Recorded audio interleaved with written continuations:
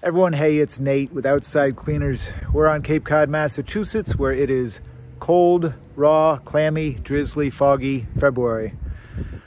I'm just putting the truck away after some cleaning, but before I do, I thought I'd make a video of the truck. This is our cleaning truck. We get questions about it from other cleaners who ask us about our setup, so hopefully this video will answer somebody's questions. The truck itself, the cab over chassis, is a 2018 Hino 195. It's a 16-foot flatbed, six-wheel. Hino is Toyota's industrial division. The 195 means it's 19,500 pound max gross weight capacity. I wanted overkill. That's what we got. We don't come anywhere near that weight on our setup, but it's nice to know that it's not maxed out and there is room to grow if somehow we wanted to. This one has the 4-cylinder turbo diesel and the automatic transmission. 3 seats up front, 2 if you fold down the big armrest. I'm gonna just walk around and talk and give a tour. So starting up top, that ladder rack, that's a custom deal that we had fabricated right here in Chatham.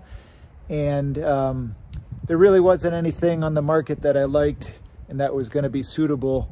And I wanted something that was going to make use of the System 1 work winches, which if you've seen my other video on ladder racks, you know that I'm a huge fan of. So these heavy duty straps hold the ladders in place, no bungee cords for the ladders, no, silliness like that. Those ladders aren't going anywhere. And I got room for more ladders than I could possibly need.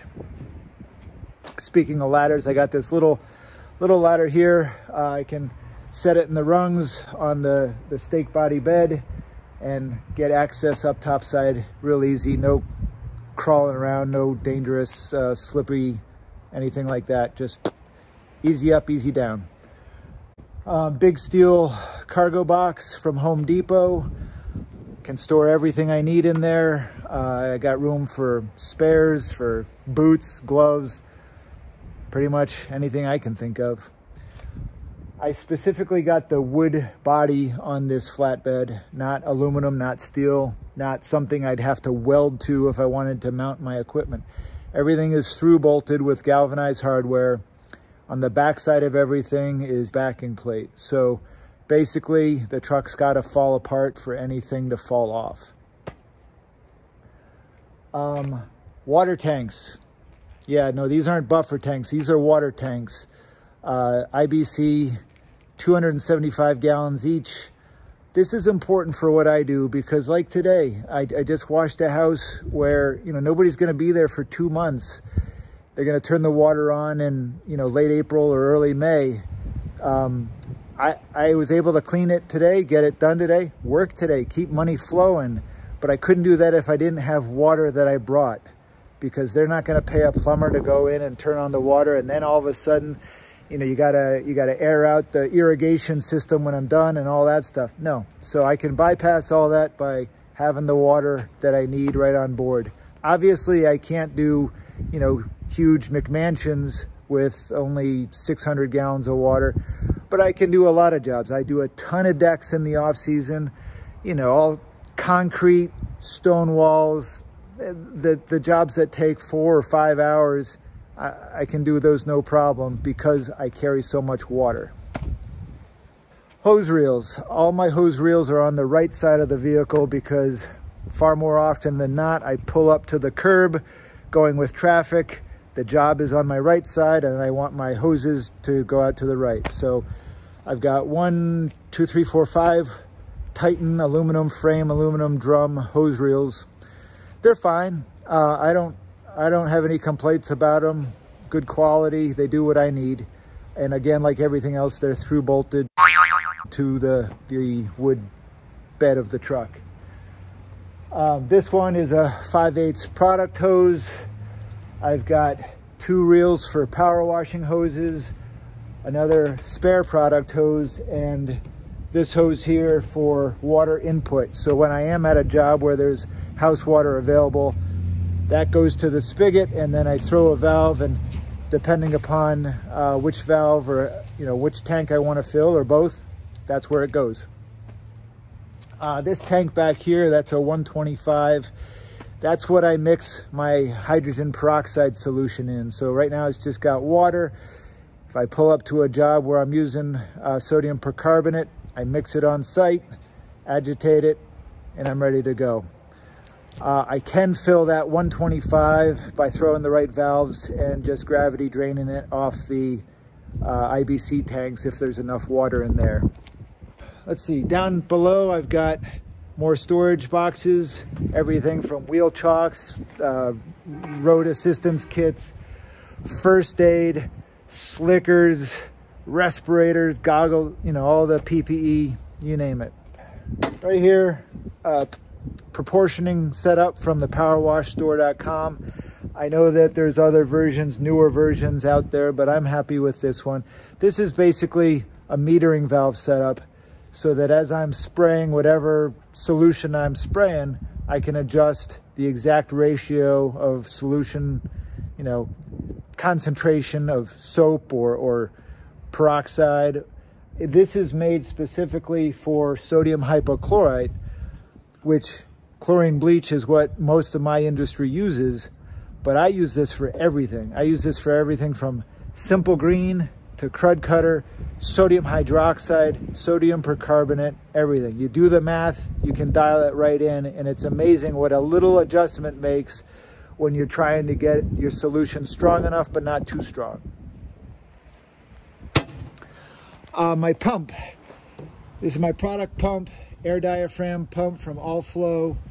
It's been great to me. Every now and then I have to replace a gasket. No problem, I can do so on site. It's very, very field serviceable. This is a 1/2-inch pump. I think it's rated for something like 17 gallons a minute. I don't get that much out of it because my flow through the hose setup I have is too restrictive, but I have measured at times like 11 gallons a minute, and that's all the flow rate that I need and certainly all the distance out of that pump. It's an air diaphragm pump though, so I do need an air compressor. That's on the other side of the rig. Moving around back, the big power washer is from Pressure Pro, 8 gallon a minute, 3,500 PSI. I don't do anything really high pressure unless I'm doing, you know, concrete or masonry, but most of my work is soft woods, and that's very low pressure. And I think that's why my equipment lasts so long, because even though I got a lot of hours, it's running at low pressure, it's not straining. This is sort of like the Ford F-150 of power washers. You know, it's fine, it does the job economically. You know, it does have a hot water option, which I have. I use it from time to time, not a great deal, but it's nice to have. If I was gonna do tons of really high pressure work or tons of hot water work, I'd get a better machine. But again, for what I do, this has been fine. I don't have any complaints. Next to it, I've got a smaller machine, 4 gallon setup. Everything's Honda machines. To me, that's the only way to go. I know that the Predator and some of the Harbor Freight knockoff types are getting popular because they're so cheap, but they're so cheap. This machine here, this probably has over 10,000 hours on it, and that's no exaggeration.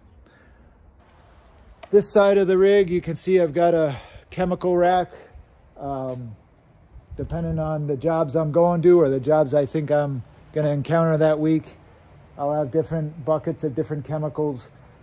Underneath, again, more storage, gas for my compressor. I do have a 16 gallon soap tank right here. The air compressor, roll air, again, a Honda machine. This one is, I think, 9 horsepower. That airflow, all-flow air pump, they recommend at least 6.5 horsepower. So again, I'm a little overkill, but too much air, it's okay. It's not gonna hurt anything. It's just, it's available if I wanted to put on it a bigger pump. The other thing I did was I put in a switch so that if the if the electric start big power washer battery died, I could just throw this switch and it would be able to start off the truck battery. And I don't know what else to say. That's the rig. We bought it new in 2018. We bought it with $4,000 down.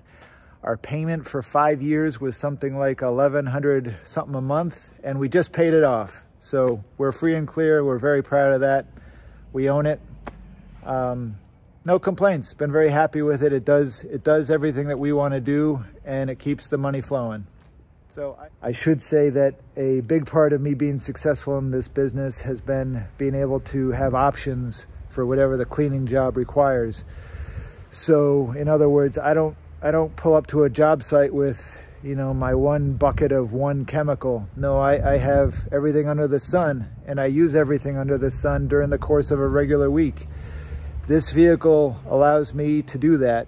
It's a toolbox full of tools. It's not just, you know, what's that old saying about carpenter? If you only have a hammer, every problem looks like a nail, something like that. No, I have the right tools for the job, and that's what this rig allows me to do. So anyway, hope somebody found that helpful.